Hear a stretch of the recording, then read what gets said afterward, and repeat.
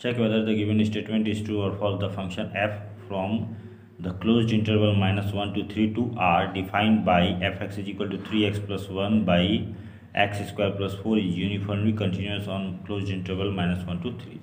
तो हम यहाँ पर इसे कैसे चेक करेंगे कि यह फंक्शन जो है इस इंटरवल पर यूनिफॉर्मली कंटिन्यूस है या नहीं है।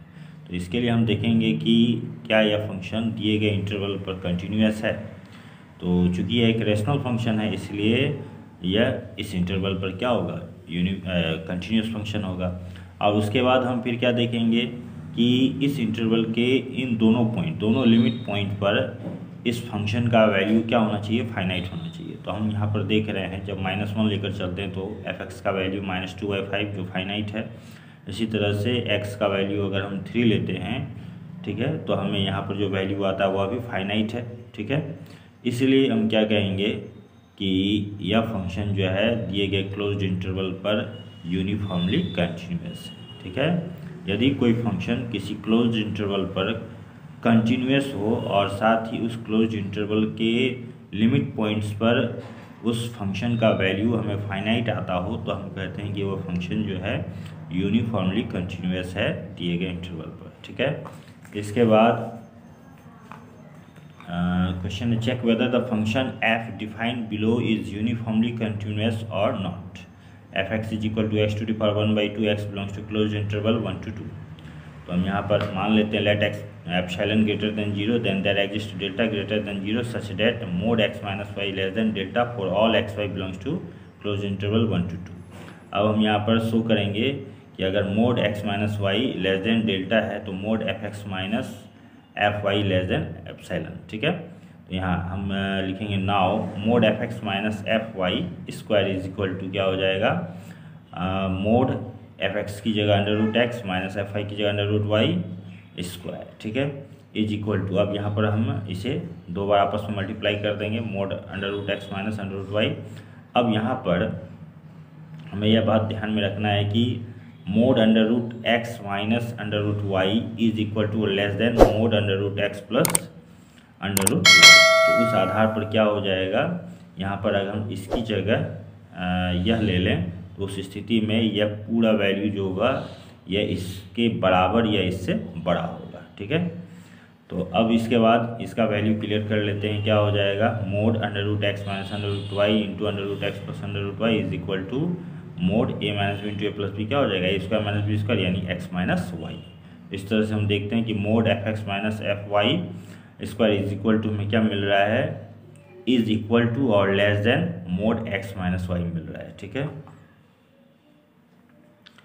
तो अब यहाँ पर since mode x minus Y less than delta हमने पहले ही माना हुआ है, तो उस स्थिति में क्या होगा, mode fx minus F Y square less than delta होगा, ठीक है। अच्छा, अब यहाँ पर taking delta is equal to epsilon square, तब उस स्थिति में mode fx minus F Y square is less than क्या हो जाएगा, एप्सिलॉन स्क्वायर हो जाएगा। तब फिर हम यहाँ पर क्या कहेंगे कि mode fx minus F Y less than epsilon, ठीक है।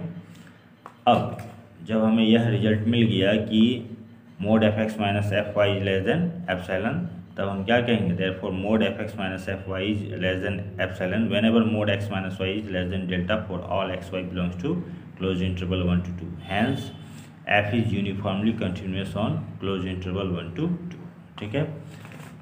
Check whether the given statement is true or false. The function f from closed interval -2 to 2 to r defined by 4x plus 3 by x square plus 1 is uniformly continuous। तो यहाँ पर भी since fx is a rational function therefore fx is continuous on closed interval -2 to 2। अब यहाँ पर हम इन दोनों limit point पर fx का वैल्यू फाइंड करेंगे, देखेंगे अगर वह फाइनाइट आता है तो हम कहेंगे कि यह फंक्शन जो है दिए गए क्लोज इंटरवल पर यूनिफॉर्मली कंटिन्यूअस है। तो हम यहाँ देख रहे हैं कि -1 और 11/5 मिल रहा है, यानी कि हमें यह फाइनाइट वैल्यू है, इसलिए हम क्या कहेंगे, fx is uniformly continuous on close interval -2 to 2, hence the statement is true, ठीक है। इसके बाद आते हैं अगला question, check whether the function fx is equal to x cube is uniformly continuous on close interval 0 to 1। तो यहाँ मान लेते हैं late epsilon greater than 0 then there exist delta greater than 0 such that mod x minus y less than delta for all x y belongs to closed interval 0 to 1.